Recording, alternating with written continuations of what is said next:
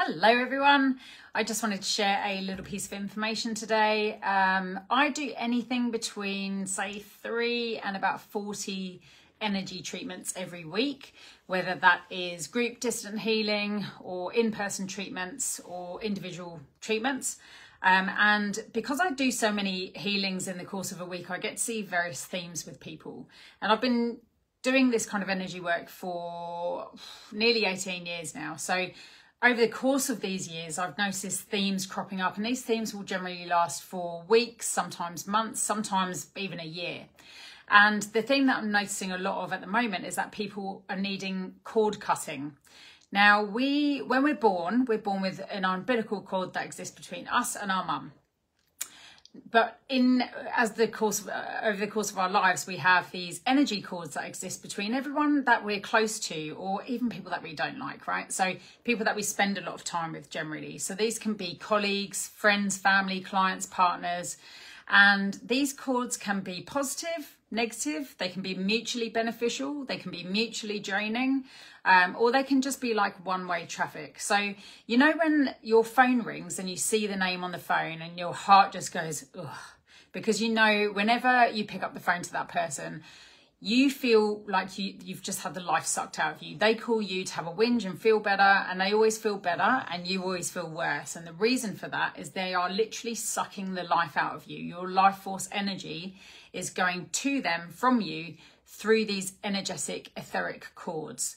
So what I'm seeing in people's energy fields at the moment is that they really need cord cutting removal done. So by deleting the negative etheric cords that exist between you and the people that you're close to, and this doesn't disrupt the positive cords that exist between you, but it just deletes the negative etheric cords that exist between you and whoever. By deleting those cords, you are keeping more of your energy for yourself, which is really important, because if you're having this the life force sucked out of you every day, you've got nothing left in the tank for yourself. So I remember the first time I did this visualization. So you can try this at home for yourself. Just close your eyes down and think about someone that you feel like you're being drained by at the moment, and ask to see what the cords look like that exist between you and this person. Now, the first time I remember doing this, I was in a particularly toxic, volatile, negative relationship, and I could see, when I tuned into what these cords looked like, I could see like a massive tree trunk coming out of my heart and also out of my lower back, just going directly to him, and just like all my life force was being drained towards him. There was no mutual beneficial exchange of energy between us at all.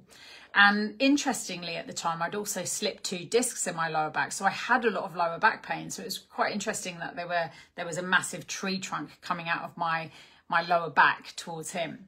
So you can ask to dissolve and delete and destroy and transmute these negative etheric cords.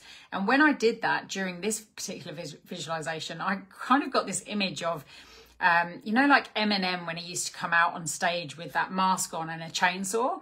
I imagined someone coming along with a chainsaw and just literally hacking away at this tree. It took a while to get rid of these cords at the time. So you can do this for yourself at home. You can just ask for any negative etheric cords to be deleted, dissolved, destroyed, and transmuted into positive energy and released from you. And then I like to flood any remaining areas that are affected by the removal of those cords with white plasma light. Now, white plasma light is a really purging frequency. It just kind of blasts out any negative energy from the areas that are left by those cords, because sometimes you can get holes and leaks and tears that are left by the cords that are removed. And then I like to flood it with rose gold love energy. And finally, I finish it off with gold light to seal and protect the work done. So you can do this yourself. I like to do it every night at bedtime, just to kind of remove and release any cords that have kind of appeared over the course of the day, because cords can and do reattach themselves, especially if you're continually spending time with those people. So it's a good practice to do every day. If you feel like you want some help with that, let me know, drop me a message. We'll book in either a distant healing. I do this all around the world, either a distant healing or an in-person healing. You're welcome to come around for one of those as well. It's just a very small part of the kind of healings that I do, or the treatments that I do. but it's a really important part of it to keep your energy for yourself and stop being drained by so many people. So if that appeals to you and you want to chat more, drop me a message. Lots of love, guys. Bye.